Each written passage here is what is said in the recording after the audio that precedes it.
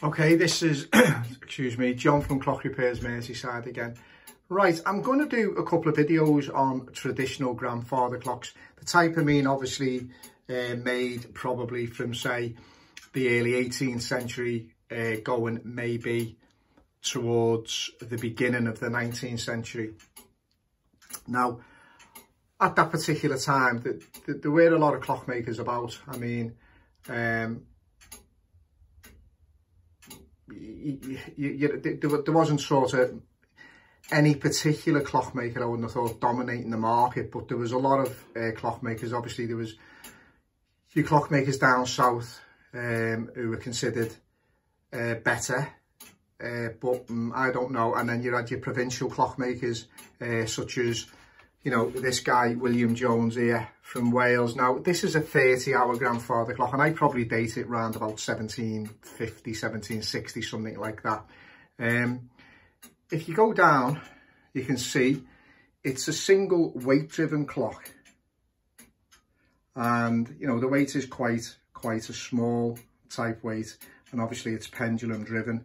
Now it was only repaired this week, so it's been put on test, but we do suspect we'll be taking it off and doing other little things to it. There was quite a lot wrong with it, really, to be honest with you. At some point in its life, we believe it's been dropped, and if you look to this corner, you can actually see you know, there's a little bit of damage, and it's actually sort of slightly curled over. If you look, and you see that bell, we put them on upside down, obviously so that when they do strike, they don't hit the bell, but we do want the clock to strike, if you know what I'm saying, so we can see the action and see what happens, but not on the bell. Obviously my neighbours will be going mad. And if you come down to the dial, you can see there's a lot of marks on the dial. Now the reason for that, the centre pinion on this particular clock was bent completely out of shape. I'll do another video on that type of stuff because it's a little bit more involved than I want to cover in this particular video at the moment. But anyway, we straightened that all up, we heated it up and we straightened it all up and got good results with that. You've got to understand that the conical as well, so you know you know, it's not just a matter of straightening them as easy as that. I mean, you know, there's a lot more to it, really, to be honest with you. But as I say, it's for another video maybe, if I, you know, can do that. Anyway, this is a 30-hour clock. Okay, so it's one weight driven, lasts 30 hours. The idea is you're supposed to wind them up within 30 hours, and this then should keep it, you know, obviously keeping reasonable time. Also, your strike. Now the strike on these is like a count wheel type strike, so if you didn't wind it up every 30 hours and you left it for a few days, whatever time it stopped that sort of, so to speak, that's near that hour, that's where it's going to strike. So then you'd have to adjust it again by lifting a lever which is on the strike wheel, which will then, you know, advance it, and then you can get it to the right hour. Often there was a lever coming out so that people could do this, and there might have been a piece of string hanging down to do this, but most often it's not there.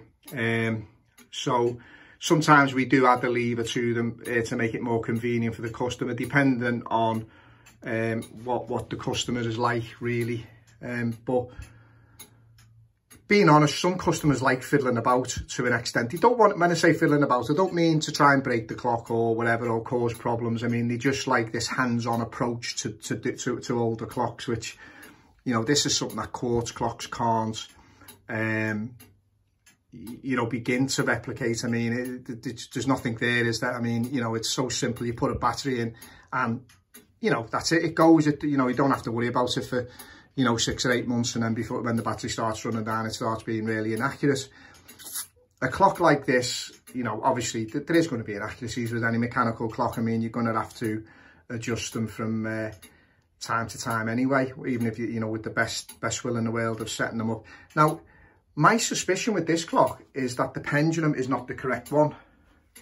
And my reasoning behind that is that we've got it in a position at the minute where it's higher than it should be. And we're trying to gain good time. Now, at one point it was so slow, I actually thought there was something wrong with the movement, but as we've hired it up and over days, it's started to get nearer to the right time. Although, you know, it's still probably about 15-20 minutes out now, but we're getting a lot closer. I'm talking, you know, probably in an hour, 30 minutes out, if you like. The other reason I suspect it's not the correct pendulum is this pendulum leader is sort of new, which we haven't done that. We've serviced the movements, as you can see. The movement is nice and clean. It certainly wasn't like that. We have other pictures of it. It certainly wasn't like that. We've got it to that stage where, you know, it's being cleaned. Now that will have been cleaned by hand. We won't throw or put rather, we won't put you know, clocks of this age in an ultrasonic cleaner at all. We will clean them by hand, and that's what happens to them. We probably have a sort of cut-off date, anything from about 1880 backwards. We won't put them in an ultrasonic cleaner. We'll just hand clean them, and also we can inspect them much better that way. So that's what we do. Now another thing we do is when we're listening to the beat. Now you can imagine we have quite a few. Sometimes this room has got half a dozen clocks running at the same time in it. So what we do, we have one of these. I'll just go over to here. We have it's only a simple guitar amplifier, and you know, you can buy them on eBay or Amazon. And what we do is we put that on. We have like a clip-on pickup. So to isolate a clock, gotta excuse me, I'm holding the camera and trying to link this up.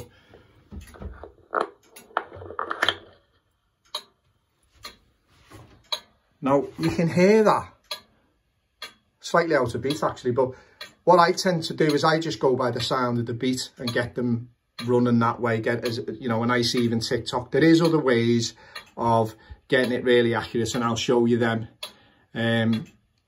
maybe on another video. But yeah, this is you know, the way we'll do. We isolate it then, so we've got that one to concentrate on, and we're not sort of picking up anything from the other clocks. It's not that far out. It's not enough to stop it. It's going to carry on. I mean, you know, people say, oh, you know, it's out of beat, and I've had it before. I've had people, you know, contact me when I've made a comment on Facebook about, you know, it doesn't sound that far out to me. I don't think it's enough to stop it, and they're arguing with me, and then, you know, you get into it a little bit with them, and then you find out that they're some kind of clock watcher in the museum, and rather than someone with any real experience of, you know, how to set a mechanical clock up at all. But yeah, but that's pretty much a 30-hour clock. We go right round it and let you have a quick look. But yeah, really nice, very, very basic. You've got your figure of 8 chain on it. Now, at one time, more than likely, that chain would have been like a rope, which it would have been like sash cord, and they were sort of plaited together. Very, very difficult thing to do. I've got to be honest, it's not something I can do now. I remember we got one in for repair. They wanted you know, a rope on it, type of rope on it. We did say we could convert it to a chain driven type clock, but they didn't want that. So I had to go to my uncle at the time. I might have mentioned him before. He's 93 years of age now. Now he could do that, so I took the movement to him and some rope, and he sat there for a couple of hours plaiting it and, you know, getting it right so it ran through and that. I stopped watching after a while because I thought, you know, I'd have to spend days and days learning this. It's an art in itself, really, plaiting a rope. Obviously now you can use nylon rope and you can bond it. You can sort of melt it and it'll bond together, give you a very similar effect. But yeah, that's a 30-hour painted dial clock. As I say, I'm sort of thinking 1750. And just for your thing, there's all I've done with the guitar amplifier, is I've just clipped it on to the movements. Obviously it's by the fly at the minute, so if we went to strike, it would stop it striking. But you put it on in a place where, you know, obviously it's out of the way of any of the mechanism, and you know, you'll pick it up then. Sometimes you can put it on the top of the dial and you can pick it up. I mean, I don't know whether we will on this particular one. Well, you can actually, you can just hear it. It's just enough to isolate it. It amplifies that sound, and it gives you a good chance of getting it pretty close to being in beat. Anyway, this is John from Clock Repairs Merseyside. As I say, if you like my videos, please give me a like and subscribe to me. It really does help and encourages me to do more videos. I'm trying to stick really to more traditional type clocks, to be honest with you, because, you know, there is one or two on thing, but, you know, there's a lot more of other stuff on, and, you know, I think some of these clocks get really overlooked.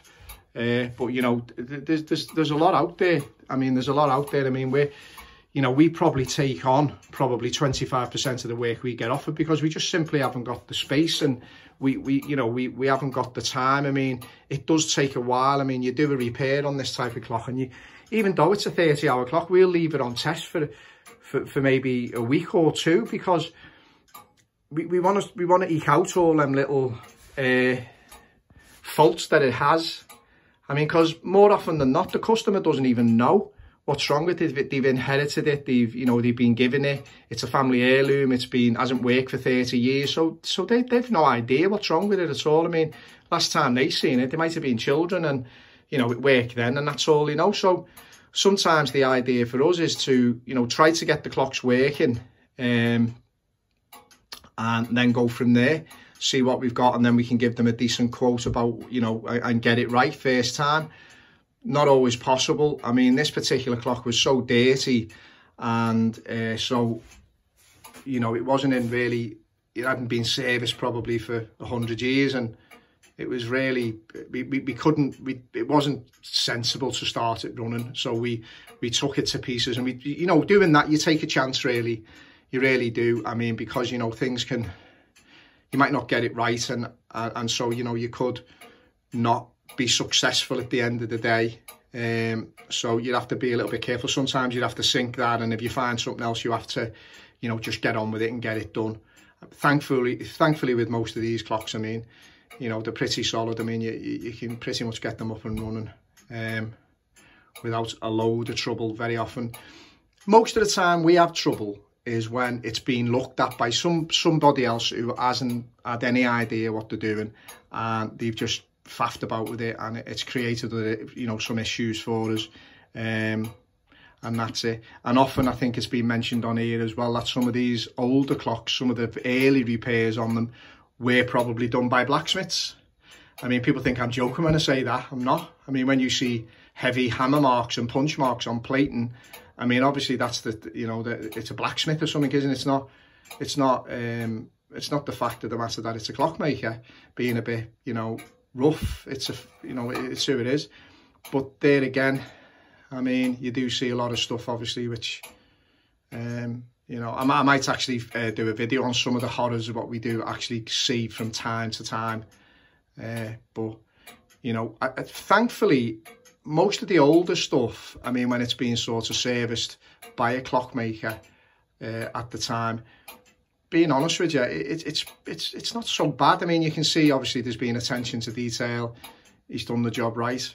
It's when you sort of get your mum, when you know, I don't want to sort of call anybody, but sometimes, you know, you get people, instead of just, you know, bushing something, they'll punch it. And you can tell it's modern punching. You know, it's done with an automatic sensor punch, rather than, you know, you're getting, you know, someone doing it with you know, just a normal hammer and punch. It's more of a sensor punch, and all manner of stuff. I mean, you know, every time you're doing punching, you're stretching the plates, and, you know, you're creating other issues. Grandfather clocks are very forgiving. I mean, you know, they are forgiven. You couldn't do some of the things that they've done in the past with a more modern clock now, or a Hamley or anything like that. It just simply wouldn't work. You would have more problems. You'd have to put a new movement in it. That would be the end of it. But, you know, anyway, this is John from Clock Repairs Merseyside. Hope you're enjoying my videos, and as I've said, give me a subscribe and a like. Really appreciate it. Thank you.